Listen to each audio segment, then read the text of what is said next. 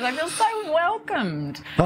So welcomed by you and your brotherhood. I was saying to Kunal on the way here, like the feeling of coming here and just, you know, almost instantly being welcomed by such a strong pack of brothers is supportive beyond belief. Like it really, I'm so grateful. I can't tell you, just that alone has lifted me and will lift my purpose and my work so much. So thank you so much. Yeah, you're welcome. And don't you feel like on the planet, just as an energy, the power of brotherhood, how inviting it really can be. Like men united together from a heart-led space, it is a powerful medicine that this planet desperately needs. Absolutely. So I'm glad you felt welcome in it. You got a lot of sacred sons to meet. We had brothers wanting to come from LA just to hang out with you. I'll bring it. And, you know, we're leading towards Remembrance. You're here in San Diego leading a humanity workshop. Yes. I guess, you know, for people who may just be tuning in, who is Chrissie Fire Mane in this iteration of your life? Well, I think the first thing is I'm a woman on the edge. You know, I am very much riding the cusp of creativity in my life at this point, you know, moving away from my home country and wanting to serve more and to better and better abilities of mine. And growing mana, evolving mana. I feel like I'm a woman who is, very much creating in the moment, like listening deeply to spirit and what is required, what's being asked of me, what's needed for humanity. But I am deeply in love with people. Like human beings rock my world. Like really, human beings bring me to tears just being human beings. Like just feeling the depth of the human heart and how much love one human heart has. It floors me, Adam. Like it just absolutely floors me. How much love one human being has inside of them and how much reach that love has and how much good that love can do. Just one being like that will forever fascinate and drive me. I'm just deeply in love with humanity. And so I just want to help humanity, you know, come out of this little sticky patch that we're going through. Yeah. So little sticky patch. I know, it's a little one. We call it chaos where I come from. Bringing a little humanity to the chaos. Yeah. We have this in common, honestly. I see the goodness in people. I see the best in people upon meeting. Yeah. It's just I'm tuned in this way. Yes. I felt like this since I was a child. Where does it come from in you? Where does your deep passion and motivation for service come from? Mother medicine. Mama. Like that feeling of, I think I said to you, you know, I wanted to be a mother, you know, when I was probably a little one, but at 10, 11, 12, I was just like so fixated on looking after the children in my neighborhood and babysitting everybody's babies and families, you know, and so comfortable and just such deep care for each child. And I think that when I look at a human being the way you do and see the best in them, it comes from such a knowing and like a mother's love for a child. It's just inherent. There's no mind involved. There's no thinking. It's just an inherent knowing of their beauty, their goodness and their power. And so I don't know. I think it comes from like a mama energy.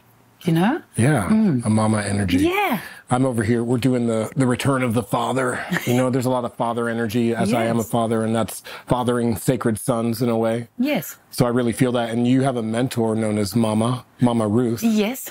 And she seems to be a big influence, just as I've spoken to you. So that's also mama energy. Yes.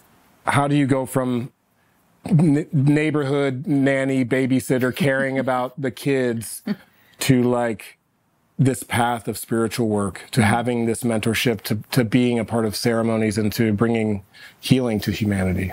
Well, I think, you know, around that age, 10, 11, 12, it developed then into a deep passion for holding the hearts of girls in the playground at the school that I went to. Do you know, that same care for children just translated to the care for any heart. And I found myself wanting very much to sit with the girl that was crying or the girl that was upset, you know, like I would find myself there and I just wanted to listen. Like I was, you know, so passionate about empathy even back then, but I didn't know that. I just was the one that wanted to sit and listen. Yeah. And not advise, listen. And just hear, you know, what is in that heart. Why, you know, why is they're upset? And that developed. And then, you know, when I was sort of 17, 18 and we were hitting the pubs, you know, in Sydney at that age and the bars, I would always be with the winos and the homeless people in the corner, you know, and it was a running joke. Like, where's Chris? Where's Chris? Oh, you know, she's check outside on the street with the winos. And I was just, again, just wanting to hold hearts. Yeah. And, you know, from my vision, you know, that's, you know, in this little mess that we're in that I named so lovingly, I think it's a heart issue. You know, I think that our main issues as a collective are heart issues where we're carrying a lot of pain. Yeah. As a collective. And so, you know, and I know how swiftly that pain can dissolve. I see it, you know, in my work. I've got hundreds and hundreds and hundreds of cases and experiences of watching people dissolve decades of trauma. Yeah. It's very swiftly. But it's in that space of actually being deeply felt and listened to.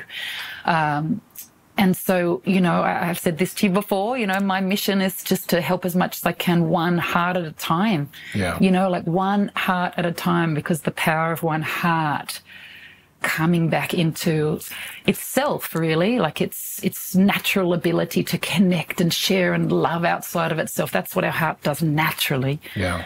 And we only close that down because of hurt. And so when that hurt dissolves and we can reach out, like one heart, you know, can make so much change on this planet. And so I'm busy, you know, healing the hearts because I don't know who the major activators are, you know, and you know, I'm just doing my best to keep cleaning hearts because there's activators amongst us that have huge roles here. And, you know, it doesn't take all of us to change. Like, no, we'd be here forever. It's not that. It's just a small few of us that are the natural future leaders. You know, and when that good leadership is cleaned up and comes into power, then the rest of humanity will follow that. You know, we have a lack of good leadership, we know, and a lot of hurt on the planet. And so, you know, the future leaders could well be, you know, drunkards in pubs right now as well. Do you know, like really suffering from where the world is at. That's where I was. Right. Do you know, through my 20s, I was angry, you know, angry at the state of the world and pissed off and addicted to all sorts of things because I loved the world so much. I loved people, and so I was angry. Let's talk about this empathy, because I have that too. When you were saying talking to the homeless, when I used to skateboard with my friends as a teenager, going to downtown Dayton, skateboarding Courthouse Square, shout out to Dayton.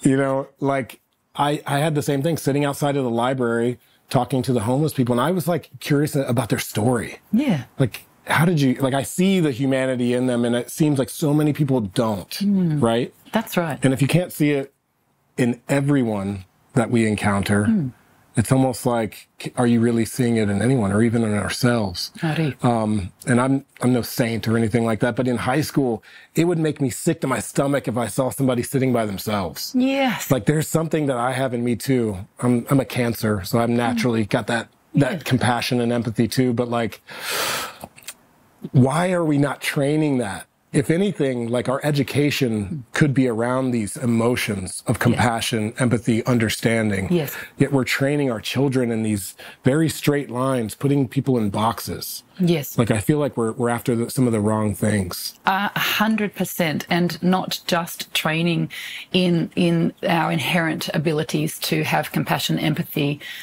care, just natural care for others, but it's a good education around what is blocking those things. So you spoke of judgment. Judgment is one of the 10 keys that we look at very deeply on a metaphysical level in the Humanity Workshop. And, you know, Suki and I actually walking around Balboa Park yesterday, and we were talking about this, where, You know, we've been so conditioned. I mean, our minds just judge naturally. They just throw out judgments, even unconsciously. They're just throwing them out. And when we see homeless people, you know, we often will just throw out a judgment before our hearts even come online. The judgment's gone out. Yeah. And Suki and I were exploring this yesterday, where, you know, the judgments, you know, there's layers of judgments that block us from feeling others. It's not just the overt judgment. Oh, that person's poor. That person doesn't have a home. That person's down and out. Dangerous. These things. But underneath that, there's even another sort of more dangerous and subtle judgment that isn't going just out to homeless. Could be going out to bankers, going out to punks, going out to whoever. Yes. That is, I don't connect. We won't connect. I can't connect with that human being. Right.